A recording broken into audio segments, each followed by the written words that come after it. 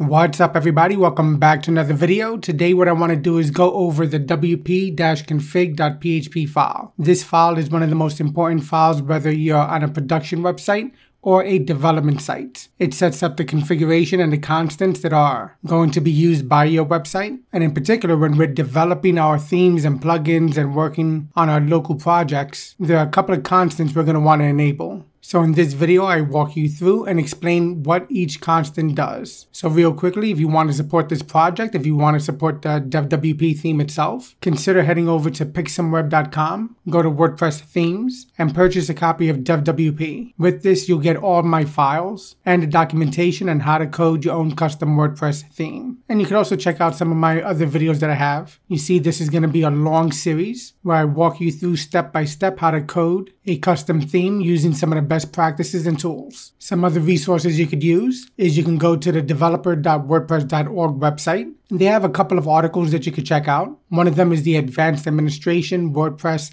with the wp-config file. As you can see, this is a very long read. And then there's the other article over here. It's a little bit shorter. This one's also on the same site, and it's about debugging WordPress in general. And then you have another article over here. This one's another long read, 24 minutes long. And this is the Common APIs Handbook. All right, so let's jump over to VS Code and get started on implementing some of our constants we're going to set in the file itself. So the wp-config.php file is located in the root of your WordPress project. And again, this is going to be for development purposes in terms of the constants we're going to set. Now, most of the constants we're going to be using can be found in these files over here. In the WP includes folder in the default-constants.php file. This is where you'll be able to find some of the constants we're going to be utilizing. Then we have the regular functions.php file that's also located in the wp-includes folder. And this one, if you scroll up to the top, are the functions used in the main WordPress API. So you will be able to find some of the functions and constants here as well. And then another one is going to be the load.php file. Again, in the wp-includes folder. It's important to know these files because you want to get familiar with how the WordPress core operates and get familiar with how WordPress is actually coded. So that's why I provide these files as demonstrations over here. All right, so we go back to the wp-config.php file. So this is what we actually have now currently in terms of the development section. Now, obviously, if you scroll up, you see we have the other values, but we're not going to be going over this too much in particular because this is not going to be what we're using basically for development purposes in terms of debugging. Again, this is all about debugging your WordPress installation, which is important to be familiar with when you're actually working on a custom theme or a custom plugin. And then you could also learn more information by following this link over here as well. All right, so we already have this already here. And what this does is basically saying that we want to be able to debug our WordPress installation.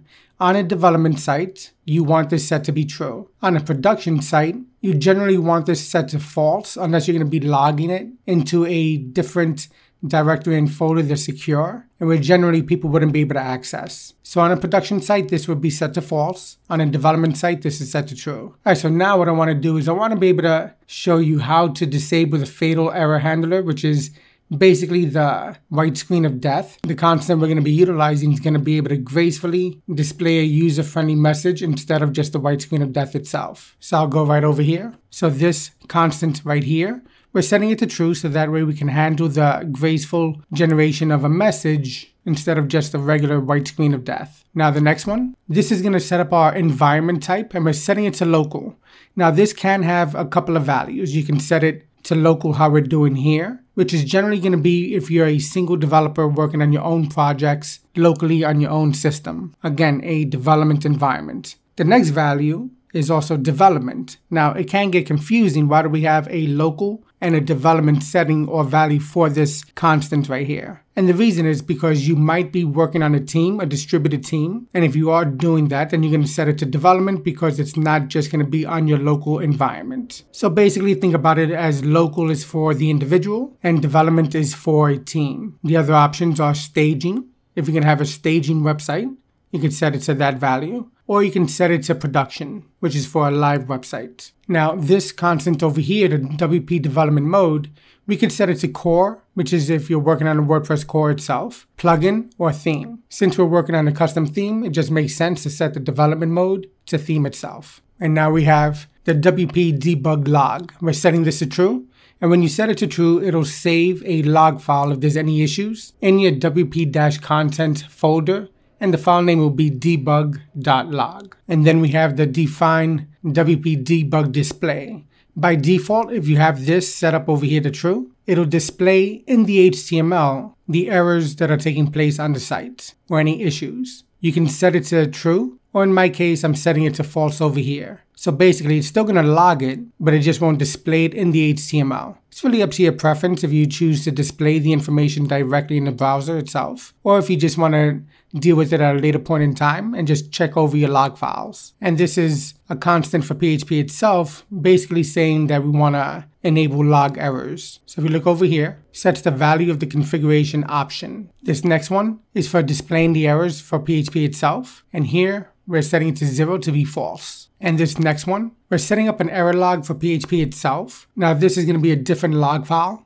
This is particularly for PHP errors in general, and it might come in handy if you want to see different information and to see if there's consistency between what's generated with the WP debug log and the PHP log as well. Now this one, if set to true, then it forces WordPress to use the unminified versions of CSS and JavaScript files. That'll be useful for development purposes. And on a production site, you want it set to false, but by default, you just won't have to place that there because it'll be false by default. So we could set it to true since we're in a development environment. Now the next couple of options over here are constants are going to be in particular to the query monitor plugin itself. We have this one right here. It basically enables the capabilities panel to be displayed with information about what capabilities are in effect. And then this one, it allows the use of symbolic links for the database query logs. And again, useful for debugging purposes. These will not be on a production site. This is only for development. Now this next one over here, this saves the database queries to an array, and it can be displayed either with the query monitor plugin or with other developer tools. Now the thing is, if you're going to use this and not use the query monitor plugin,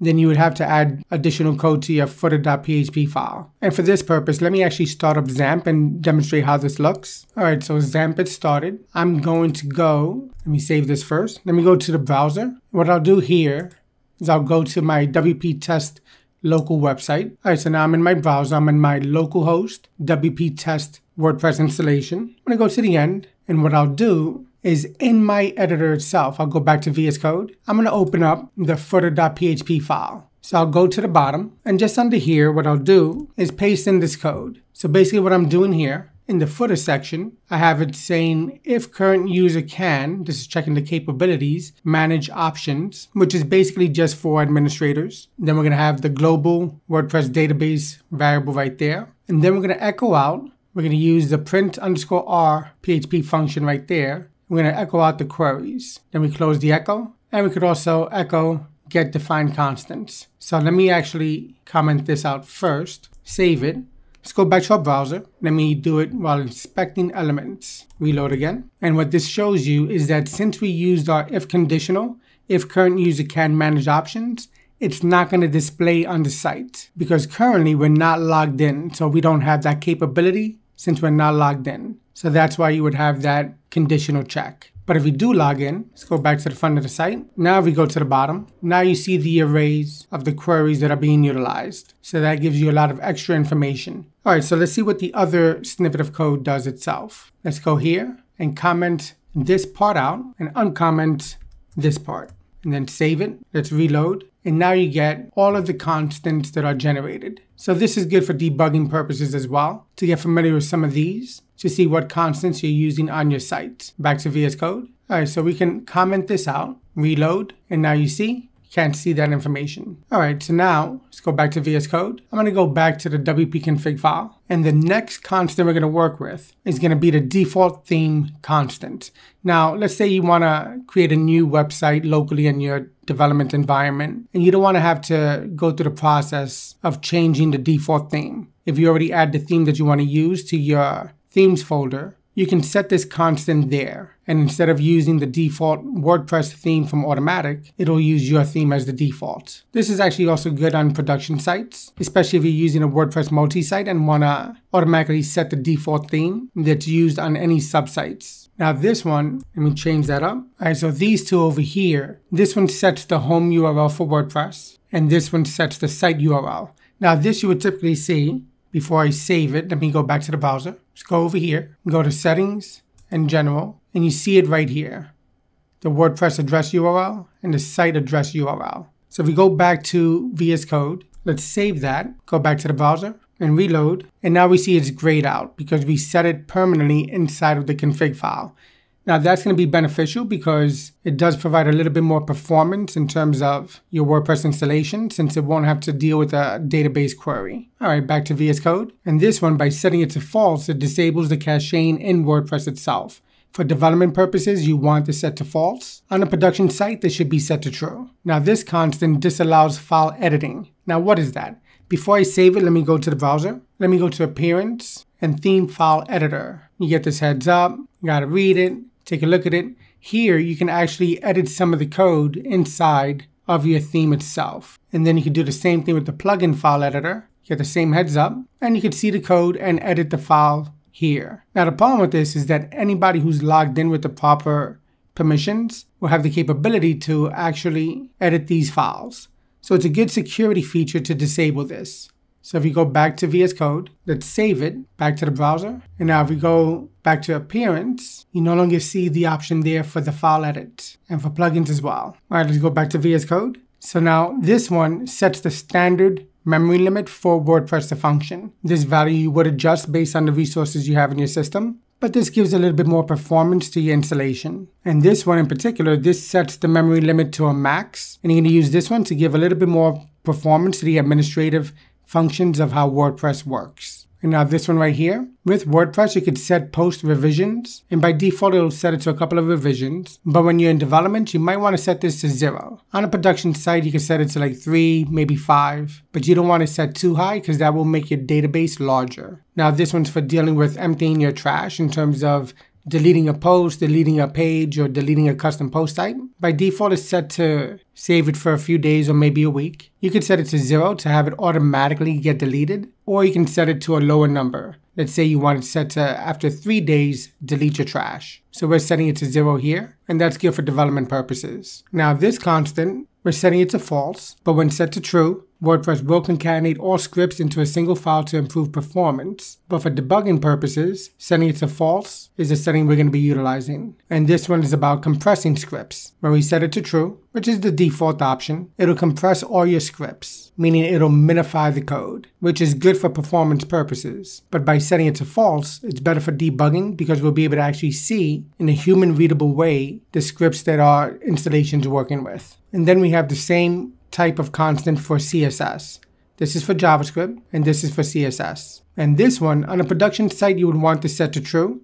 This enforces gzip compression, which is good for performance purposes. But on a development site, we're going to be setting it to false. And this one right here is for the auto save interval. We're setting it to 120. You could set it to a lower value if you want to have it save automatically in a shorter time frame. Or you could set it to a higher value if you don't want to utilize your system resources with automatic saves of a post or page. All right, so we'll save the file. And then I'll just scroll up to show you all the constants we're setting again. Again, this is just for development purposes and for debugging WordPress. We're setting the debug to true, the disable fatal error handler to true. We're setting the environment type, the development mode. We're setting our debug log and the debug display to false. Then we have some of our PHP options over here in terms of log errors, display errors, and error log. Script debug is set to true. And these are for the query monitor and then for the save queries. And again, with this one, if you're using the query monitor, you'll have that as well.